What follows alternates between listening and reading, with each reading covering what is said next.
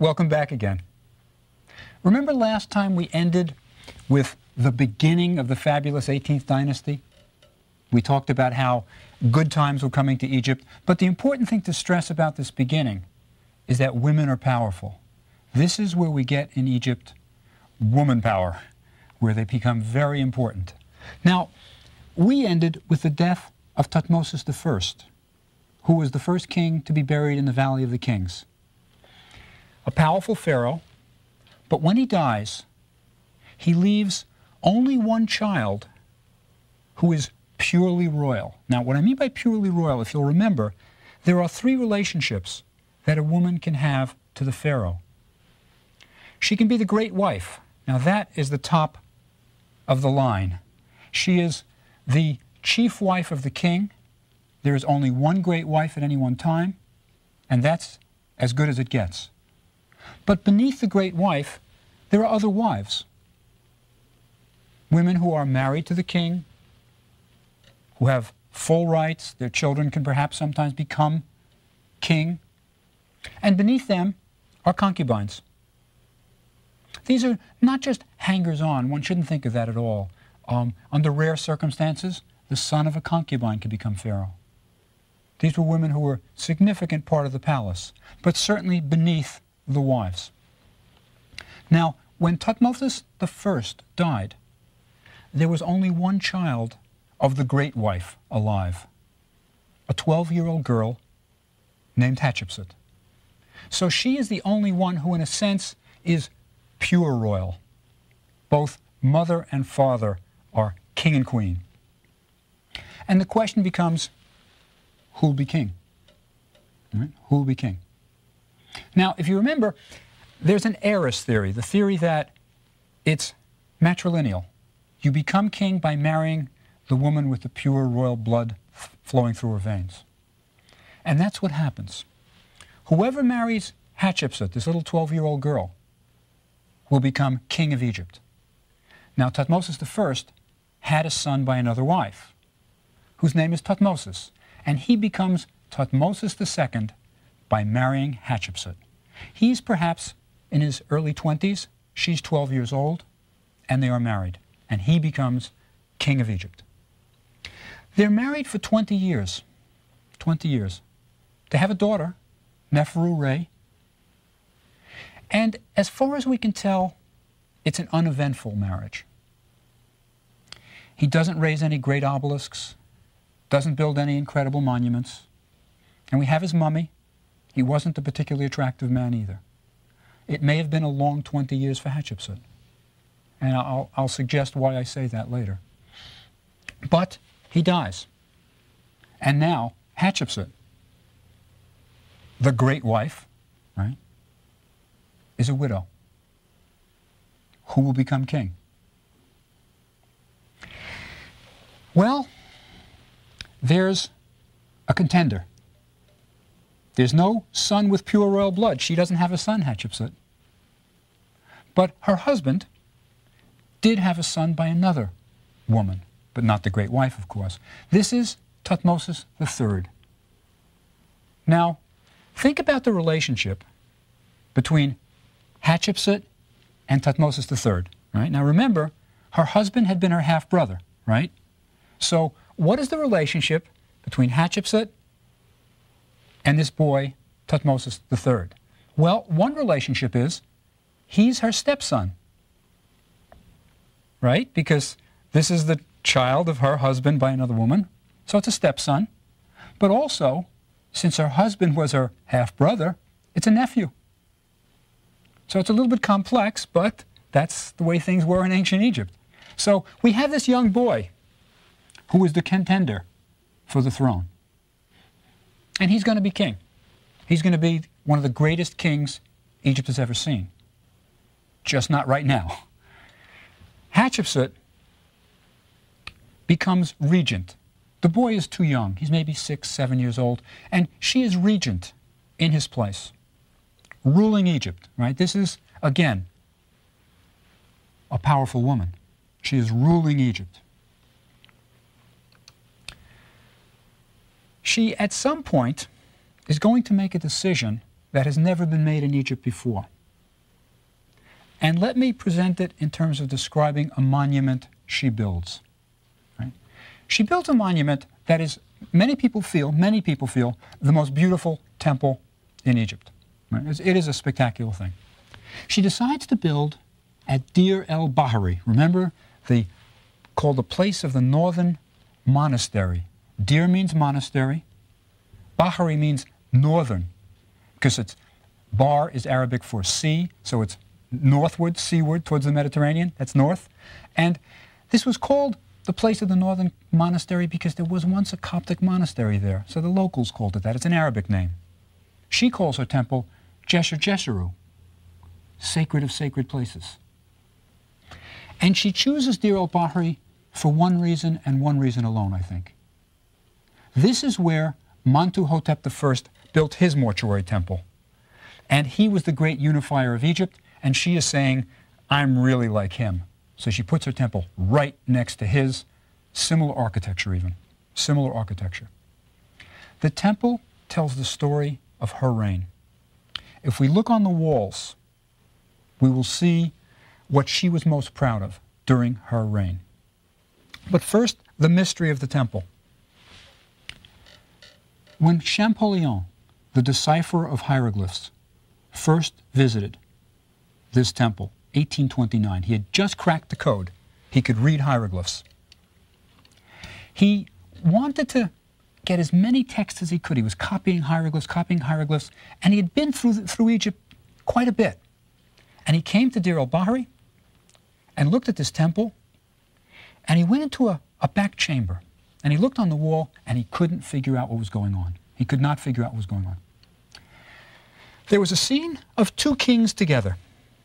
Now, one king he knew from his previous writings when he had copied inscriptions. He knew who this king was. Thutmose III, a great king. He knew he was a great king. He knew about his military exploits. This was a great king. Then there was a second king, King Hatshepsut. Didn't quite understand anything about this king.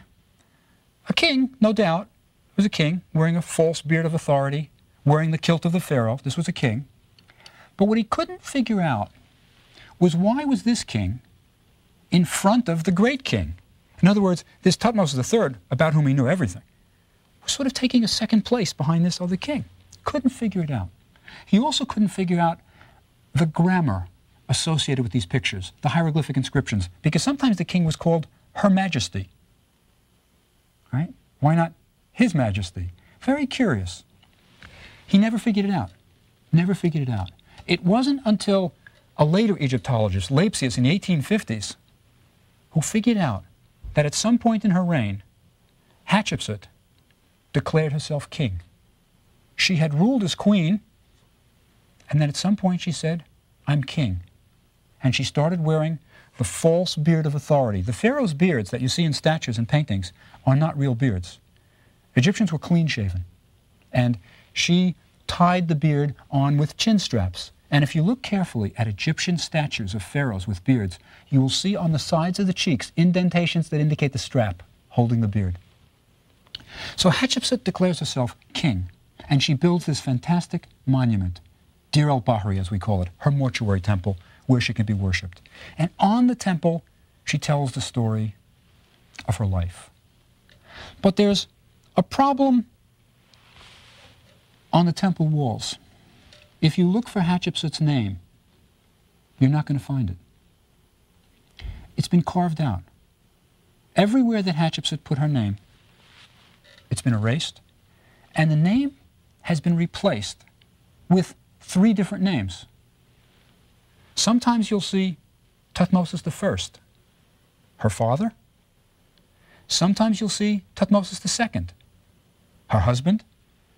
And sometimes you'll see Thutmose III, the nephew, stepson, who will become king of Egypt. For a long time, Egyptologists didn't know how this happened or why. But we'll get to that.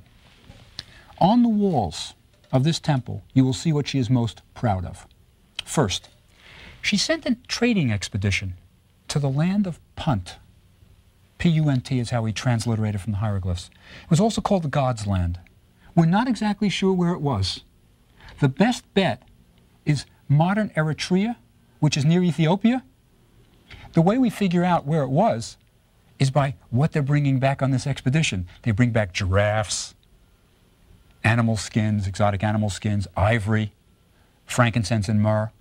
So it's a good bet it was there. It was quite a thing to send an expedition to Punt, let me tell you. You first had to march across the Wadi Hammamat, this ancient caravan road that went from outside of Thebes to the Red Sea. And then you would sail south along the Red Sea. And remember, Egyptians weren't great sailors. They were spoiled by that easy river sailing. They weren't good navigators. So they hugged the coast. They would hug the coast.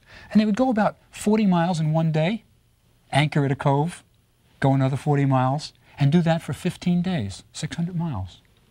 Big deal to send an expedition there. Quite bold, quite bold. And Hatshepsut was. On the walls of the temple, we see this expedition.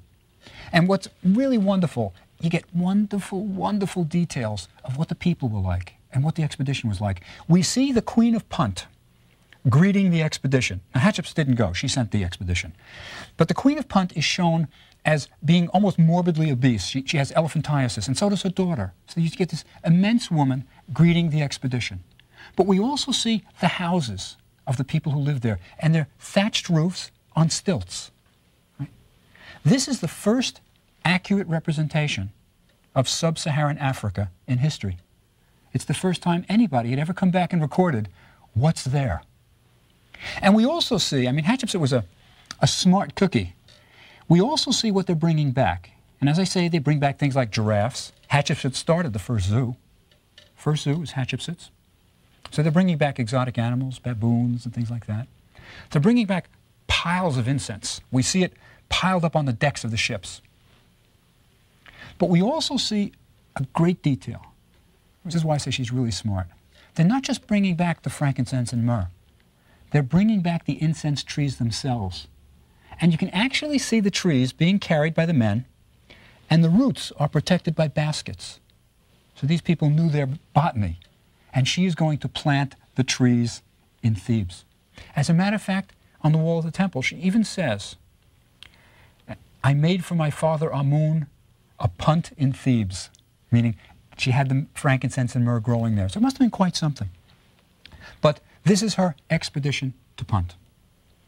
Another thing that she puts on this temple wall, and this is really an autobiography. It tells it all.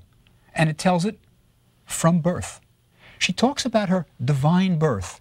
Now remember, pharaohs were always called Sa-Re, son of Re. They are the son of the sun god. Well, she could call herself the daughter of Re, I guess, but she doesn't. She tells another story. And it's right on the walls for all to see. The god Amun, disguised as her father, Thutmose I, visits her mother, right? And the result of this nocturnal visit is that the mother is pregnant from Amun with Hatshepsut. So Hatshepsut's father is really the god Amun, is what she's saying. So she is divine, just like the pharaohs. A very, very, very cute little detail that the sculptors got it wrong on the temple wall. Usually when a pharaoh told us his story of his divine birth, they show the pharaoh and his soul, his Ka, being created on a potter's wheel. The myth was that the god Khnum, a ram-headed god, who was a potter, creates everybody out of clay on a potter's wheel. And it's kind of neat because, you know, it's the same as in the Bible. In the Old Testament, Adam, if you remember, Adam means clay in Hebrew. And it kind of is a similarity. But anyway, Khnum is always shown creating the Ka of the king and the king himself, two little doubles on a potter's wheel. And it's a standard scene. So what they must have said to the artists, they say, oh, we want the birth scene, you know, the divine birth scene. So we have Hatshepsut being created. She's on a little potter wheel. You have two little figures, but they're both little boys. You can see they're naked. You know, they should have had little girls for Hatshepsut, but they kind of just copied the old scene. But it didn't bother her. She didn't change it. Didn't change it. Left it as it was. Another thing that she was very proud of was quarrying obelisks. Hatshepsut actually erected 4 obelisks at Karnak Temple, the great temple of Egypt on the east bank of Thebes.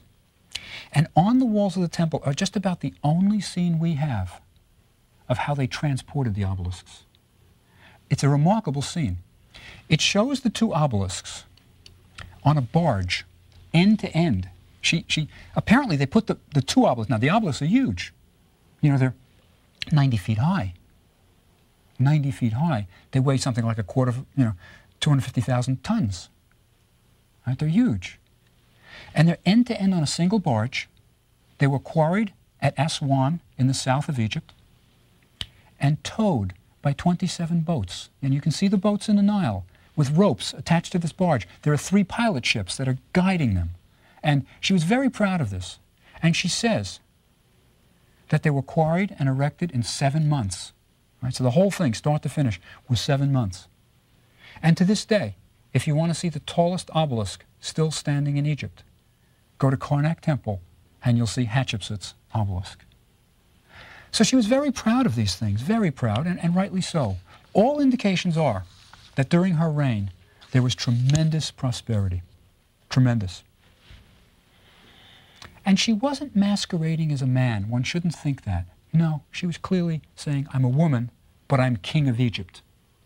At the base of her obelisk, she even calls herself the female falcon. Remember, the pharaoh was always associated with Horus, the falcon god, and she is the female falcon. So she's not masquerading. Now, she has 2 tombs. Why would a person have 2 tombs? Well, one was as Queen of Egypt. Remember, she was Queen of Egypt for a while. But that wouldn't do. She built a tomb, Queen of Egypt, sarcophagus in it, but abandoned it. She was going to be buried in the Valley of the Kings. And that's where her tomb is, in the Valley of the Kings. It's one of the longest tombs in the valley and one of the most dangerous. It was a very difficult excavation by Howard Carter. It had been filled in with rubble by rain. You know, when rains come, the rare rain in the Valley of the Kings causes boulders and rocks to come cascading into tombs that are open, and this had been packed for hundreds and hundreds of years. When he finally reached the burial chamber, it was a terribly damaged tomb, but there were 2 sarcophagi there. 2. And they're interesting sarcophagi. They're in the shape of a cartouche. Right? They're royal. One was, of course, for Hatshepsut, but the other was her father's. She had decided that her father would be buried with her. And I think it's significant. She didn't pick her husband. We don't have a sarcophagus for Thutmose II. And during her entire reign, when she's ruling as king, never mentions her husband once. Never mentions she was married to the previous pharaoh. He's never mentioned. That's why I say I think it might have been a long, long 20 years married to him. But she has this sarcophagus for herself and another one for Thutmose I, her father. She has another monument that's quite interesting. It's called the Chapelle Rouge. The reason we call it in French is because the French excavated it. It's the red chapel. It's made out of Aswan granite. It's rather nice. It's red. And what's interesting is this. In this little chapel that was erected at Karnak Temple, she shows herself side by side with Thutmose III. The 2 kings, the 2 royal people are standing next to each other. Now this is important, very important. Many people wonder, did Hatshepsut usurp the throne from her nephew's stepson? Did she somehow push him in the background, maybe imprison him, who knows what, because she wanted to keep the power in her own hands? Because he's growing up. Time is passing. He's ready to become king, and we don't hear from him. We don't. Many, many people feel this was a kind of power play. Hatshepsut won. And when she finally died, Thutmose appears, becomes a great king, as I said, but that's for next time, becomes a great king, but out of anger, as soon as he's pharaoh in his own right, erases her name from Dir el-Bahari and replaces it with the names of his ancestors, right? Thutmose I, Thutmose II is his father, right? We got grandpa, we've got dad, and we've got me, Thutmose III. So he's really showing I'm the legitimate king from 1 to 2 to Thutmose III. So many people feel, that this was done in anger. And the reason I say this Chapelle Rouge, Red Chapel, is so important, it shows that it's not the case. He didn't do it out of anger. Here's why I say that. The Red Chapel was later dismantled, well into Thutmose's reign. I mean, way into his reign. It had always been standing in Karnak, and her name, Hatshepsut's name, had been allowed to remain on that chapel. It was only erased like 20 years after Thutmose III became king. He didn't do it right away. And the question then becomes, well, why did he wait? If it wasn't out of anger, why did he do it? The answer may be, it just may be, and we'll talk about this at the end, that for official reasons, they just wanted to obliterate all traces of Hatshepsut. Maybe they didn't want it known in the official records that a woman had been king of Egypt. But we'll see. But there's another figure we have to talk about in this story of Hatshepsut. A man. His name is Senmut. Senmut. Now, Hatshepsut can't remarry. Women, queens, when their husbands died, did not remarry. It's kind of like queens of England. I don't think they remarry either when they're widowed. I don't think so.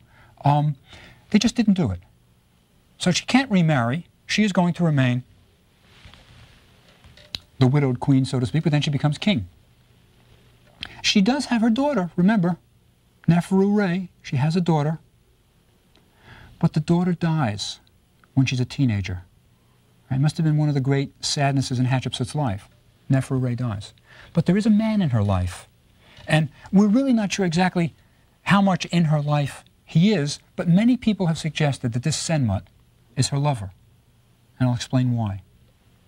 It's interesting, by the way, whenever you see little drawings of Senmut, you can always tell him he has kind of like a double chin. They draw him in with a double chin, little lines under his chin. And I think it suggests prosperity. He's a little bit heavy, and that was good in Egypt. You could afford to eat. You were a little bit prosperous. Now, the reason people suggest Senmut was her lover is that he had so many titles. He was so successful in her reign. First of all, he's a commoner. No royal blood in his veins. He is also a bachelor for life. We don't know of a wife, children, no family. Unusual in Egypt. He remained a bachelor for life. But his titles are important. He was overseer of the royal palace. That's one title. He was also the royal tutor. He was the daughter's tutor. And there are statues of Senmut with the girl on his lap, showing that he's the tutor. He also is overseer of the granaries of Amun. Now, remember, the temples had an awful lot of land, and as overseer of the granaries of Amun, he controlled a lot of money. A lot. He is also overseer of the works. He is in charge of things like building Deir el-Bahari, make sure where the money is dispersed. He himself has 2 tombs. Senmut has 2 tombs. The first tomb is on the west bank of Thebes, high up, rather grand, beautiful view. And when you walk through it, there on the walls are all his titles. Overseer of the palace, overseer of the granaries, royal tutor. And in this tomb, he never used it, by the way. The tomb was not used by Senmut. I'll tell you why in a minute. In this tomb were found the remains of his sarcophagus, a pink Aswan granite sarcophagus. All that pink granite used by the Egyptians comes from those quarries at Aswan, just on the southern border of Egypt. And his sarcophagus, when it was found by excavators, had been smashed to pieces, practically no piece larger than your fist. Now, it wasn't just like it cracked and broke. It looks like it was vengeance. But they took the pieces, and as best they could, they reconstructed it. And it exists today, by the way, in the Metropolitan Museum of Art. Senmut's sarcophagus is there in New York in the Metropolitan Museum of Art. They reconstructed it, and what they discovered was it was in the shape of a cartouche. It was a royal sarcophagus. Not only that, it had originally been intended for Hatshepsut. She had given him her royal sarcophagus to be buried in. That's one of the reasons why people suggest that perhaps, just perhaps, Senmut and Hatshepsut were lovers. There's no doubt they were very close. Let me say something about his second tomb. It's in a unique place. It is within the temple precincts of Deir el-Bahari, Hatshepsut's mortuary temple. His tomb, he was permitted to place his tomb within the boundaries of the royal mortuary temple, a tremendous honor. It's an unusual tomb, quite special, quite special. It has several levels. You go all the way down and down and down. It's really quite something. And then it's unfinished. He must have died before it was completed. Unfinished. But it has something that at that time was absolutely unique in Egypt. Nobody had ever seen it before. On the ceiling of his burial, well, not even his burial chamber, before the burial chamber, on the ceiling is an astronomical ceiling. It shows the hours of the night and the constellations of the night sky, beautifully drawn, you know, and the decans, that's how they divided the night into hours. And it shows which stars were where. Rather beautiful. Nobody had ever done this, ever. It's going to be copied in the future because it was so beautiful, but you'll see it in the Valley of the Kings. Royalty will pick up this idea of an astronomical ceiling. Right? But Senmut died before that was completed. Now, one last suggestion about their possibly being lovers. It seems as if, even during Hatshepsut's reign, people were talking about them. Senmut dies before Hatshepsut. He just disappears from history, dies. But while he was alive, people were talking. And we have graffiti of the workmen who worked on the West Bank of Thebes that suggests that they thought there was something going on between the two of them. And let me describe it to you. It's pornographic graffiti. In the heat of the day, during lunch, when the workmen would take a break and have their lunch, they would often take their lunch breaks in unfinished tombs, and there were plenty of them in the area, just to stay out of the sun. They would go inside, and some of these guys were artists. They were artists. And they would draw on the walls, you know, just kind of the way kids do nowadays. And there is one graffito. Let me describe it to you. You make of it what you want. It shows a woman. She's naked, except for the royal cobra on her forehead. Right? She's wearing the crown of Egypt. And making love to her is a man wearing an overseer's cap, like the overseer of the works. Right? So you have this female pharaoh being made love to by an overseer. Now, clearly it probably was Senmut and Hatshepsut. So people were talking. Now, why was she permitted? What was the special deal about putting his tomb within the precincts of Deir el-Bahari? Why? Well, Hatshepsut's tomb in the Valley of the Kings, the longest in the valley, angles towards Deir el-Bahari. And Hatshepsut's and Senmut's tomb angles towards her. It's almost as if they were both tunneling underground, one from Deir el-Bahari, the other two from the Valley of the Kings, to meet in the middle so they could spend eternity together. And many people think this was intentional, that they were really planning on sort of spending eternity forever, you know, together. But they didn't. Senmut dies first, then Hatshepsut dies. And after she dies, as we know, Thutmose III succeeds her, and after a period of about 20 years, starts to erase her name wherever he could find it. And as I say, I don't think it's done in anger. At some point, there was an official decision made. We can't have it recorded that a woman was king of Egypt. So today, if you look on the king's lists, these long lists that pharaohs carved on temples' walls of their ancestors, of the previous kings of Egypt, if you look on these king's lists, you will never find the name of Hatshepsut. Never. Egypt just couldn't have it recorded that they had a woman as king but she was quite a king. I'll see you next time.